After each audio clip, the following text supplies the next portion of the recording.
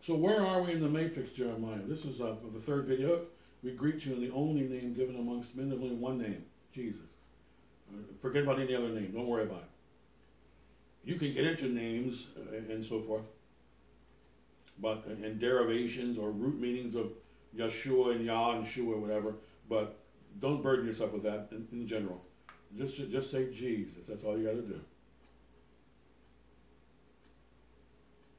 We greet you in that name, and we have no want here. The Lord is my shepherd.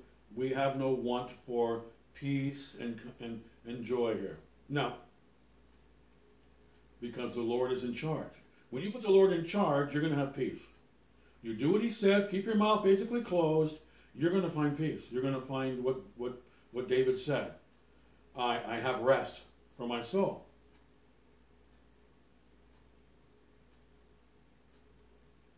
You're not going to have any want.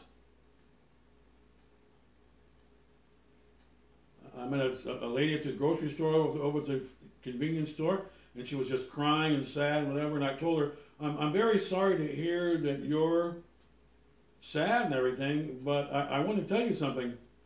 You sound like you're trying to do things on your own. And what you need is, you need to install the King Jesus. You need to install him. David said, I have installed my king. This is repentance and baptism and the results of becoming a Christian. You have a leader now who's going to take awfully good care of you, and you're going to be in much better shape than you were before. That's the point. And I mentioned to the lady, I'm very sorry to hear that you're in charge of your life. Americans are half Babylon and half Christian people. They're confused. One minute they say God's in charge, God bless you, and the next minute I'm blessed, and then the next minute they say that I'm in charge. I'm standing on my own 2 feet in America, you know, and put up my own bootstraps and so on. That's called confusion, because David said the Lord is my shepherd. This ministry, we hammer home here the fact that you're going to be serving Jesus Christ throughout eternity. You have no authoritative position. The Lord might put you in charge of some sort of under-shepherd activity, but you're not ultimately in charge. That's the point. Adam and Eve forgot about that, and it cost them heavily, and it cost me, because I'm a child of their progeny. I'm one of the children of Adam. And I have the curse on me of them not getting in line. The Lord is my shepherd. Okay, that means I have installed my king. What a powerful scripture. I haven't mentioned that scripture in this ministry, but it's huge. You need to install King Jesus. You got to put him in your house. And how do you do that? Through living bread. We're going to get into that right now. The way you install your king, and the Lord is your shepherd, so that you don't have any want, so that you have rest, so that you have peace, is for you to eat the living bread. That's why living bread is huge for 2023 here. Because we talked about beauty last year and peace and so forth, but there is no beauty or peace without living bread. Some people may have gotten confused by looking at beauty, and God wants you to have beauty, and that's wonderful, but they didn't get the point that I put in these videos and in these Bible lessons, that there is no beauty and there is no rest and there is no peace without living bread. And living bread is you get disciplined and get in line. That's the point. We push discipline here. Paul said a workman. That's W-O-R-K-M-A-N. A workman. We push Bible study and work here. You're not saved by work, but we push it anyway. That's what we're supposed to.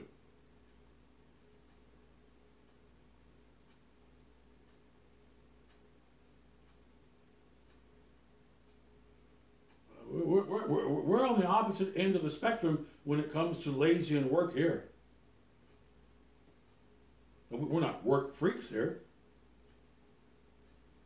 but we are work heavy here. hours of Bible study, doing jobs in the church, and so forth, which I do at home most of the time here. That's just the way we roll here. TV on for hours and so forth. No. I've been recently getting into some basketball and so forth, but the point is that we have hours and hours and hours set aside here for serving the master here. We're not confused as to whether or not who's the master around here. It's not good to be confused about who the shepherd is here. That's called bad idea. You call me Master and Lord, and you well said. That's who I am. John's Gospel. You call me Master and Lord, and that's who I am. That's me. Well, I thought you were friend and buddy. Well, I am friend and buddy, but first and foremost, you want to get an A in the class, I'm the master. You want an A in the class? Who out there doesn't want an A for the day? We're all here to get A's in this class. In our life, we want A's. When I went to college, I wanted A's. High school, that's when I didn't always get an A, but that's what I wanted. Is there anything wrong with you wanting to get an A in class? No. That's what you should want. Most of the students I taught in school they wanted an A. And that was good.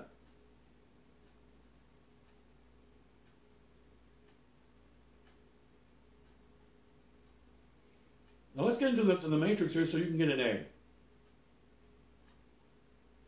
Now, today's 2023 matrix, because we have 52 categories, I'm going to isolate about 5 or 6 of them, and we're going to talk about them, and then we're going to focus on number 11, okay? Pardon me. We're going to focus on number 11 here. Now, we're going to talk about New Covenant. We're going to talk about sound doctrine. We're going to talk about living bread. We're going to talk about wisdom. We're going to talk about faith, and then we're going to talk about agape, and then we're going to move on to what I want to talk about first and foremost at this time. This will go under category number 11, and I might put it under number 2 because living bread and sound doctrine are essentially the same thing. The principles that we teach in living bread are essentially the same thing. You're talking about the same components. They're a little different on certain levels, okay? Now, New Covenant is the name of this ministry, and let's talk about that. Whatever I talk about with you, I go over so that you know what we're talking about. Such as the name of this ministry is called New Covenant. And it's called New Covenant for a reason, because that's where everything basically starts in Bible study. And in sound doctrine and living bread and all of this. The scriptures are based upon now a new covenant, which means that God has a report on human beings. There's a report card. There is a proposition about your condition, and you can agree to this offer to get back together again. Reconciliation, for you to get back together and not be kicked out of the Garden of Eden. Adam and Eve were kicked out of the Garden of Eden. They were cursed. The ground was cursed, rather, and they were hurting for certain. And those are my grandparents. That's why I'm hurting for certain off and on. One of the reasons.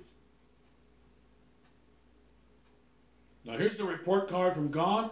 The book of Isaiah says, "Who has believed our report?" So this is a covenant, and it's a report, and it's from the big authority upstairs, and the Greek word for that is exousia. You can call it Pantocrator in Greek too. But it doesn't matter. It's the highest court. But I say, whosoever, anyone, whosoever, indefinite pronouns. Meaning whosoever can make a covenant. Whosoever can take on our next category, which is the teachings of Jesus Christ. Anybody can take it on. You can come there and you can start learning. Learn of me. And that's sound doctrine. And I know that you've agreed with the covenant that the Lord is offering, his goodwill towards Adam, which is an offer that's available. You can agree with the criteria and the set and the group of teachings and commands. And that, of course, is his will and testament for you to fulfill the obligations of the trust fund for you to own your soul, which is the goodies. The goodies in all of this is you go up and you own your soul and it doesn't go down. That's the goodies here. That's the goal. The goal of the covenant and the doctrine in the covenant is for you to be a winner. That's the point. So it's an agreement offer to, are you going to agree with the doctrine, which is sound doctrine, the criteria, which is a in stone set of requirements. The first one is repentance and baptism. The second one is essentially living bread, or to continue in humility on your knees and accepting whatever the master says without any back talk, as we say in America. I just gave you the whole gospel and we can all go home. That's what this is all about. Do you agree to the criteria of living bread? And if you do, then you're wise. That also means that you are faithful because you put confidence in humiliation. And that confidence in humiliation is going to give you the love of God. You knelt down before the Son of the living God. The Father told you to kneel before the Son of the living God, and you did kneel. Now you have Father's love, and you are covenant compliant now. You have fulfilled the covenant agreement. You've listened to the doctrine, the teachings, and in those teachings, the main component is living bread. And if you do so, you're wise. And you're also faithful. That's why the Master said, who is the wise and faithful? Because they go together.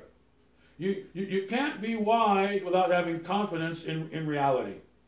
The reason why humans are having to put confidence in reality is because they lost confidence in reality. I'll say it again. This is very important. I just put this as one of my footnotes here. The reason why people are having to go to church and have their Bible and read is because they lost it. If you lost a map to go somewhere, you need to find the map. Period. Pedagogus, paraclete in the Greek, which are fancy words for you need somebody to take you to where you need to go.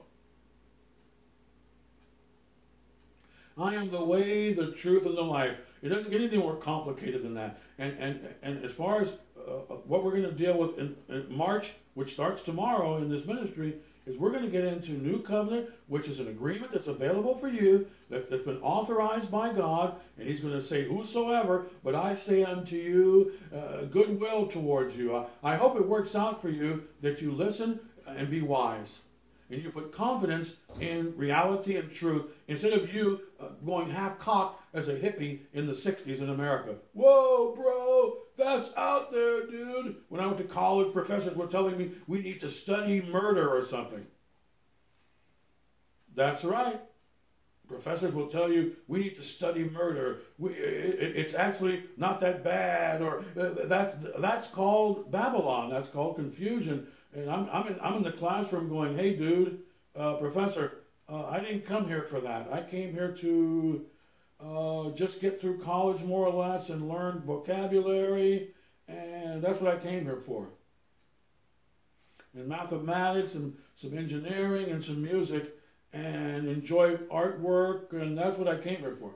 And to enjoy students and coffee with very nice people on campus. I didn't come here for you to go freaky deaky with murder may not be a bad idea, or Hitler wasn't all that bad or something. You see my point? They're just opening Pandora's box, and you're like, wait a minute, I don't have time for Dante's Inferno. Excuse me, will you stop the train and let me off? And for those of you interested in some of these secular academic circles, I have some lessons prepared for this fall, should the Lord not come in the rapture and poof me out of here, and hopefully poof you out of here, that you may be accounted worthy to escape in the great escape. If I'm here in the fall, I'm going to give some lessons, and I'm going to try to make it short. So and that's not going to be easy, but I'm going to try. So some of you may be interested in a Christian's perspective on secular academics. Okay? I haven't worked on that in about 2 months. Let's get back to Matrix 2023 here. What are we doing in March here, Jeremiah, pertaining to these 52 categories? I'm going over them right now. I'm giving you a perspective. There are many ways to approach Bible study. And I have an approach that is basically very rudimentary here, okay?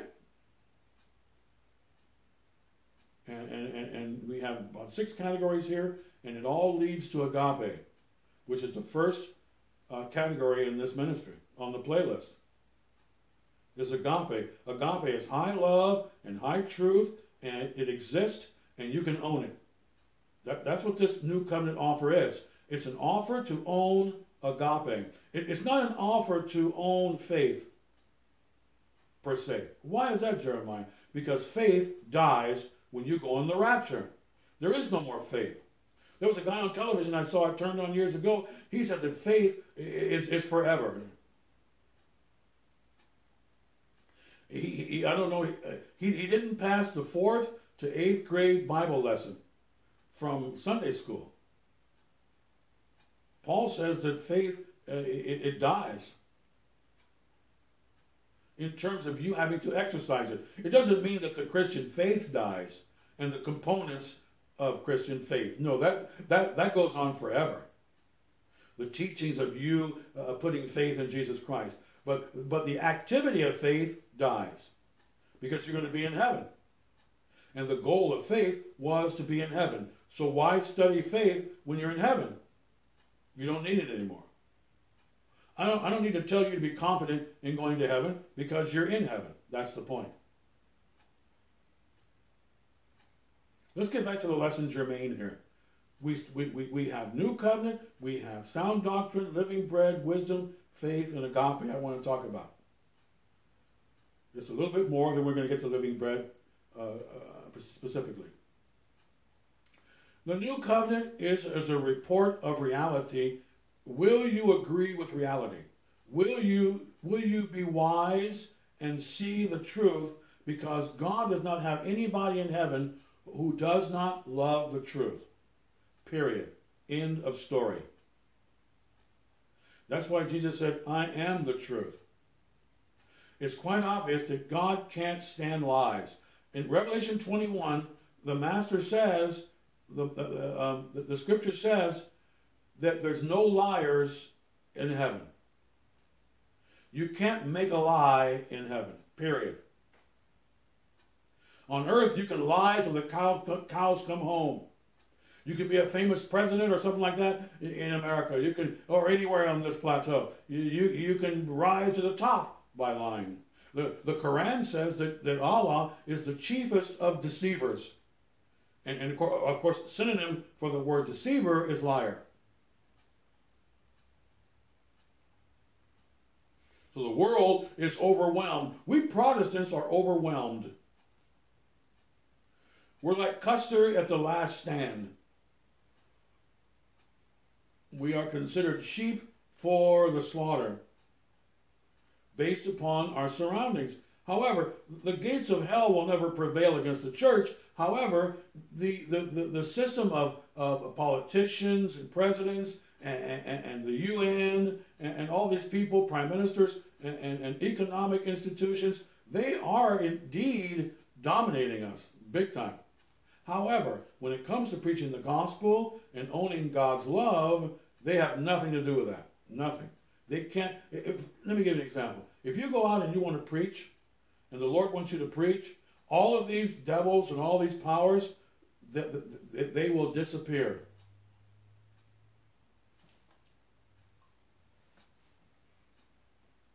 They came to get our lovable Jesus Christ, who we love and we think about constantly as our master and our friend. But when we go out, we might do what he did in the Garden of Gethsemane. When they came to get him, he said, I am, because they were looking for him. I guess it was kind of dark, and where's Jesus? And he goes, I am, and what happened to them? Do you remember? They flew back to the ground. Jesus tossed them to the ground. So here's a man who's getting ready to be horribly crucified for a wretch like me, and he's going to suffer horribly, which is one of the main reasons why we love our Lord Jesus Christ and the Father who gave his only begotten Son. Even though he's getting ready to go down for the count, as we say here in America, he shows power that is awesome. That's the same for us. When we go preaching somewhere, whatever, and the Lord wants you to go save someone, all these devils, they have nothing to do with your activity. If they get in the way, they're going to find themselves hurting for certain, because God wants you to do what? He wants you to bind up the brokenhearted. And you can't bind up the brokenhearted if somebody is in the way. That's the point. The gates of hell will never prevail against the gospel being preached. You might go to jail. They might throw you around. We might lose a few members. A couple of them might be persecuted, martyred, like Antipas. But what's the bottom line? The bottom line is that the church itself will never be prevailed against. Never. That's why the rapture brings in the hell on earth period. Why? Because he that restraineth is the church. I'm the restrainer of the beast. The Lord in me working to bind up the brokenhearted and people who are psychologically confused and troubled. I am their help. And if God wants me to go help Billy around the corner, you can bet your bottom whatever that nothing's going to get in my way. Because God wants us to bind up the brokenhearted. That's the first lesson in this ministry. Luke chapter 4. God's power, exousia, is upon me, dunamis, that I might preach the gospel and to bind up the brokenhearted, and to set at liberty those who are captive in chains psychologically. That's my job here. I have helped dozens of people in my life because the Lord is working through me to bind up their broken heart, and they are changed. They are empowered to look at the devil's lies and to ignore them and to not have any effect on them anymore. And once again, you can take it to the bank, as they say here in America, that there's no way that when God wants to help somebody, I have that movie Ben-Hur. It's a good movie. And in the movie Ben-Hur, the Lord wants to give Ben some water. Judah Ben-Hur was his name, which means praise, a son of praise. So he's going to give Judah some water, which is also one of the tribes of Israel, if not the main tribe of Israel. He goes to give Judah some water, and one of the slave owners with a whip gets in the way. It's kind of funny because the Lord wants to give him some water. It's kind of funny because The slave master is not going to get in the way, is the point. And if he persists and try to get in the way, he might find himself hurting for certain. That's the point.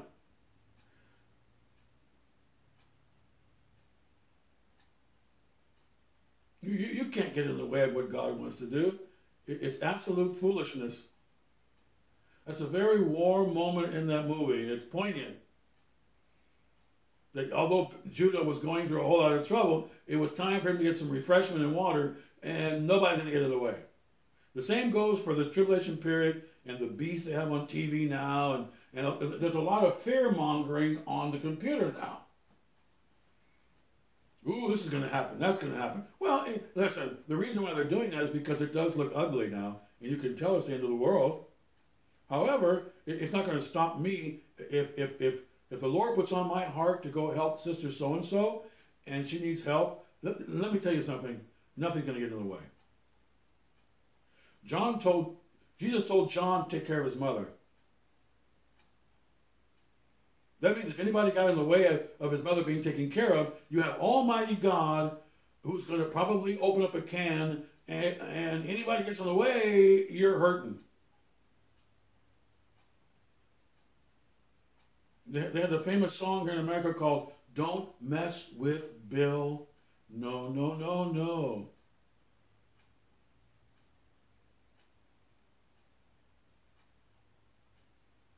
And in spite of the fact we talk about taking up your cross here and being open to persecutions, such as John's Gospel, chapter 16, we're also here to rejoice in the moments that the Lord has put a shield about us.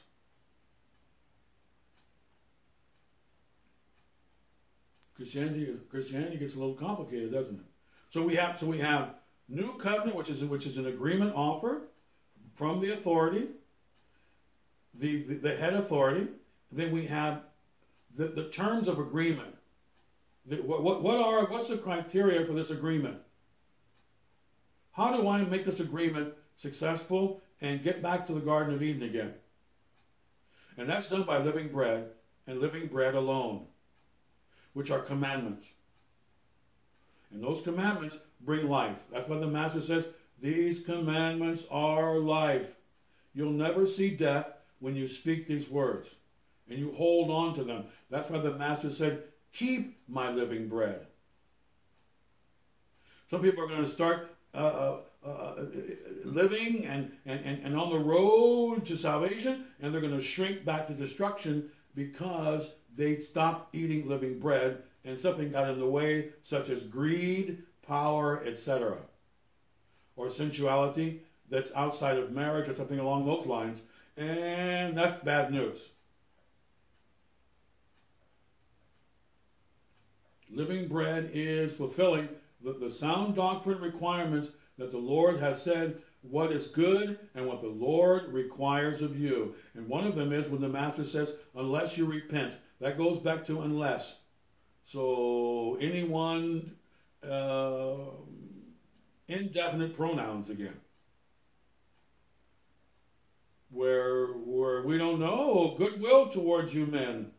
I hope things work out for you in hearing the gospel. I hope you want to love truth. I hope you want to love care and kindness. That's my hope for you human beings.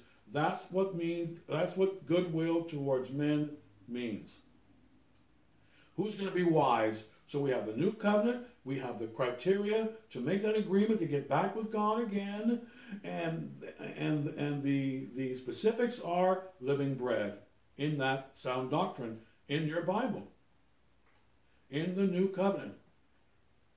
In the New Testament text. Is the testimony of Jesus Christ, is the living bread, and when you eat that living bread, you're wise.